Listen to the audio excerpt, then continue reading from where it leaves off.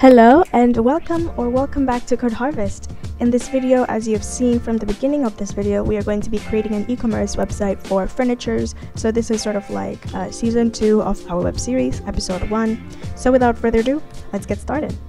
So as you can see, the page is completely empty and we have nothing in our CSS file. Over here, we only have 2 images. One is going to be our index background and one is going to be used as our logo. So now we're going to be, I forgot to put relation, it's going to be style sheet. And now we're going to be creating a navigation bar. So what we want to do is we want to have the logo to the left and we want to have the links to the right, so home, services, about, and contact on the right hand of the website.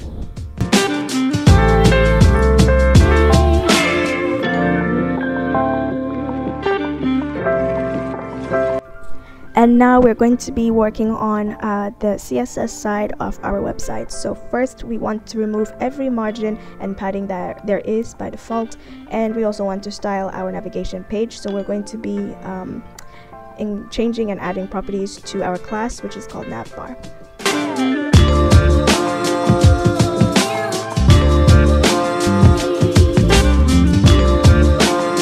Alright, so now that we have that done, we have used unordered list in order to list these links. So what we're going to be doing is removing these bullet points, and we're also going to be putting these links to the same line.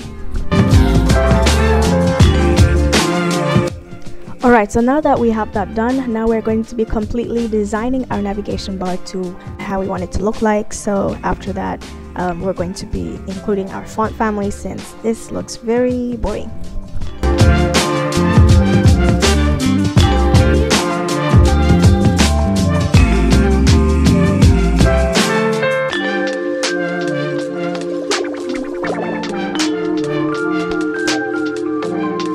Alright, so now that we have that done, we are going to be changing the font family. So at the moment, I believe it's Times Roman. So we want to change this to a font family that's called Ubuntu. Of course, you could use any font family that you would like. That's just the font family that I'm going to be using.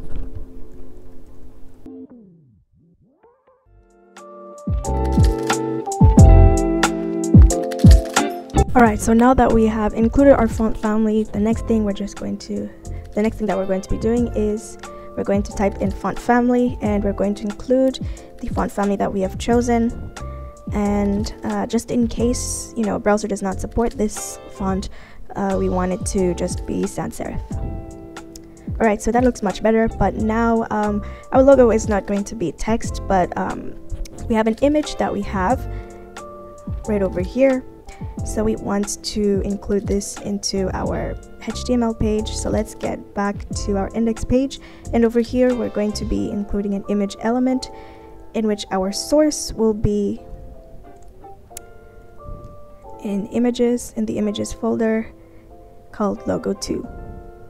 And now I'm going to be changing the width of this image to be slightly smaller and our height to be 60 pixels. Okay, that looks much better. Alright, so now you can see that our image is placed well at the center. However, our links are not, so all we have to do is include place items, and we want to place them in the center. And now that's fixed, and now we're going to be changing the properties of our link. We want it to be a little bolder, and we want to fix up the font size of our links.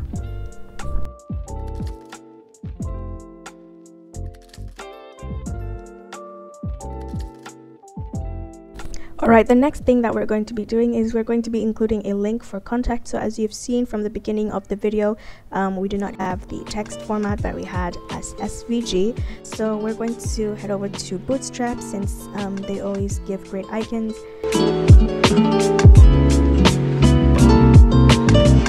Alright, now that it is right there, all we need to do is change the width and the height.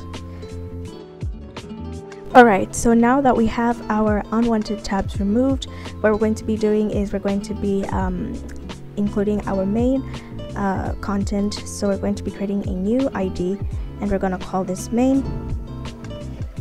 And underneath, we're going to include our gradient, and that will be in a form of class.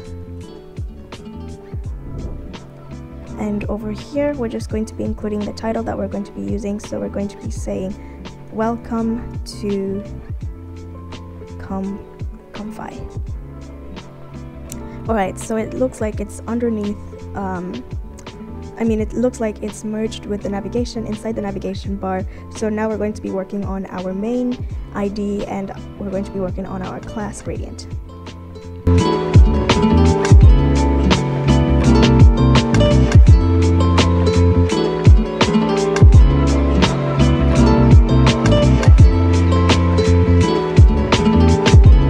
Alright, so now all we have to do is include our text, and we're going to be including all our content, including the lorem, the buttons, and the image inside of the gradient class. And now it obviously does not look nice over here, so we also forgot to add the background property. So what we want it to be is white, and now it stands out. Alright, so now we are going to be including the image background. So we're going to go back to our index file and create a new img element. Okay, so as you can see, the image is very, very large.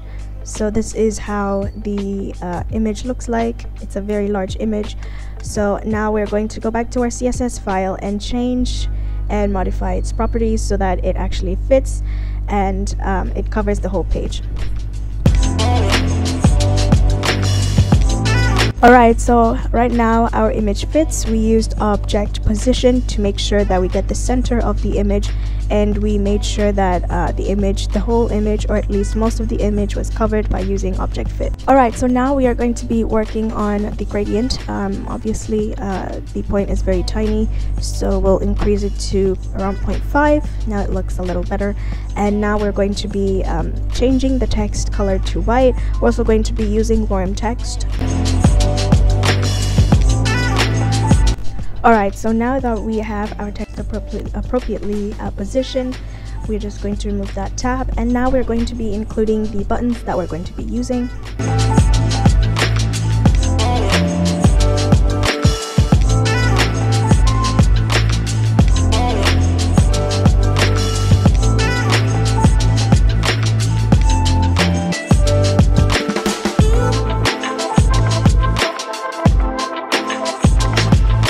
Alright, so now that we are done with the buttons, now we're going to be changing the navigation bar links. We want it to have an overlaying effect, so we wanted to change color to something more goldish yellow, as the theme colors of this website is this type of green, a lovely green, a rich green, and a goldish yellow or brownish yellow. Now we're just going to include the transition property, so we wanted to change color slowly, both when the mouse hover around it and when the mouse leaves the link. So here now it looks much more modern, much more elegant, and now we have to fix this right here. So I believe that all we need to do is change this to relative. Now that changes the position of our image, but another thing that we should do is we should include the navigation element, and over here we're just going to say overflow. So any element that overflows should be hidden. So now it is hidden. And another thing is position should be absolute.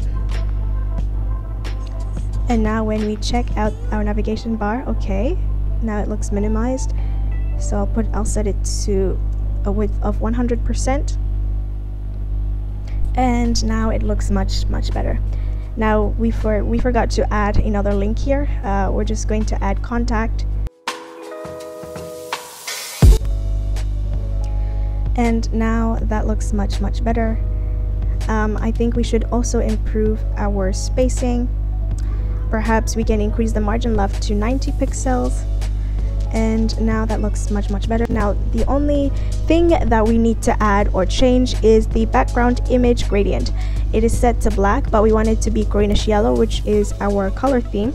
So over here we're going to change this, which is basically the color black, and we're just going to change it to a color that I personally found which suited the best, and that looks much better. comment down below if you think this is too green. I personally think it is, so I will change this to 0.3, and so you can see a little bit of green, but it's not too much. So now that looks much better. Alright, now before you go, there might be a problem that you might come across, which is your box shadow might not show in your navigation bar. I struggled with it for a while, so I just realized that it is because we added the property of overflow hidden. So for example, if I thicken this and I decide to remove margin bond, which is our solution, if we remove that, you can see that our box shadow is not shown. But if we remove overflow hidden, for example, it comes back, but we do need overflow hidden. So our solution is to just include margin button, and I put up 50 pixels. You can put you know, the amount that suits you. I put 50 pixels, and so I'll change that back to a decent amount. So yeah, that was the solution if you come across the box shadow problem and if it is not shown or displayed. Alright, now one more thing that we're going to add is we want to make the logo, or basically the name of the e-commerce website, to be goldish brown, so to be a little bit different because it looks a little bit plain. So we'll just include a span element right here. Alright, now that is the end of part 1 of the ComFi web series. I really hope you enjoyed this video and you learned a lot of new things. Please do give this video a like, comment down below, and subscribe if you haven't already. And please do hit the notification bell so that you can be notified for future videos to come. And we will see you in part 2 of the ComFi web series. Goodbye!